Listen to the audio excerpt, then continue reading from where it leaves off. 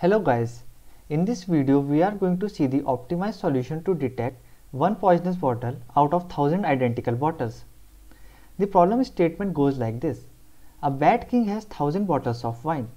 A neighbor queen plots to kill the bad king and sends a servant to poison the wine. But the king's guards catch the servant after he could poison only one bottle. The guards don't know which bottle but know that poison is strong, and even if it is diluted, it would still kill the king. Furthermore, it takes 1 month to have an effect. The bad king decides he will get some of the prisoners in his vast dungeons to drink the wine. Being a clever king, he knows that he needs to murder no more than 10 prisoners and will still be able to drink the rest of the wine, the remaining 999 bottles, at his wedding party, which is in 5 weeks' time. Explain what is in mind of the king. How will he be able to do so? Just remember, he will require only 10 prisoners. One more thing to focus here is that it takes 1 month to have an effect. The party is in 5 weeks' time, so we cannot repeat the experiment on same prisoner. Before proceeding with the question, let's revise some permutation and combination concepts. If we have 10 unique numbers from 0 to 9, and if we are given only one blank space, the total number of unique permutations available to us are 10. If we have 2 blank spaces, for every choice to be put on first blank space, there are 10 choices available to be put on second blank space. For first blank space, there are 10 unique choices available, and corresponding to each choice, there are 10 unique choices available to be put on second blank space. So total number of unique permutations we will get will be 10 into 10 is equal to 100. Similarly, for 3 blank spaces, total unique permutations will be 10 into 10 into 10 is equal to 1000. So we can generalize that total unique permutations will be number of choices raised to the power number of spaces available to place those choices. For example, here number of choices is 10, and if the available spaces are 2, like in the second case, the total number of unique permutations is 10 raised to the power 2 is equal to 100.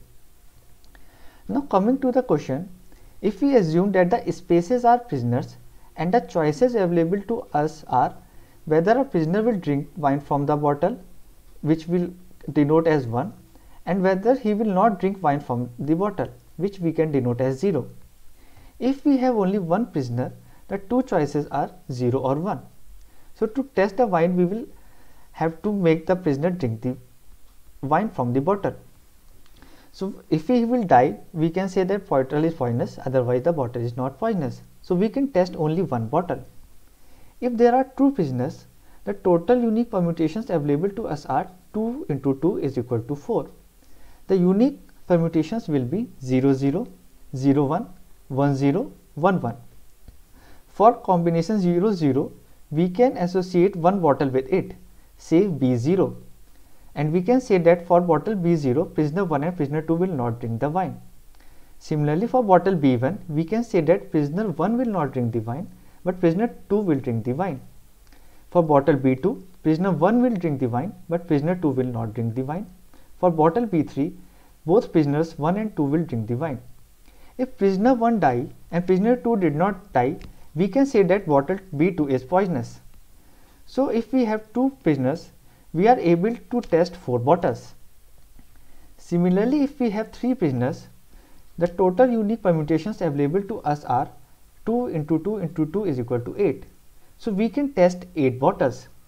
If we look closely, the combinations available to us are the binary conversions of the decimal numbers written with the bottles, which are 0, 1, 2, 3, 4, 5, 6, 7.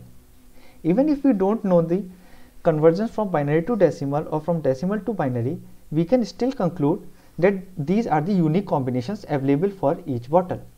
So the total unique combinations for 3 prisoners are 8. If we observe that prisoner 1 and prisoner 3 die, we can say there should be 1 for prisoner 1 and 3 and 0 for prisoner 2. So the combination should be 1, 0, 1, which we can see from the table is B5. So we can conclude that bottle B5 has poison. If we remember the question, there are 1000 bottles. So we need 1000 unique permutations. 2 raised to the power 9 is 512 and 2 raised to the power 10 is 1024.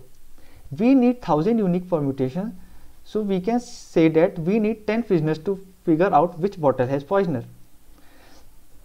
If we observe that prisoner 1, 2, 4, 6, 8, 9 died, so we can conclude that we need bottle with unique combination 1, 1, 0, 1, 0, 1, 0, 1, 1, 0. And if we convert it to decimal, we will get 854. So we will say that bottle B854 is poisonous. Again I repeat, even if we don't know the conversions, we can conclude that these combinations will be unique and we can detect which bottle is poisonous by using 10 prisoners. Thank you for watching.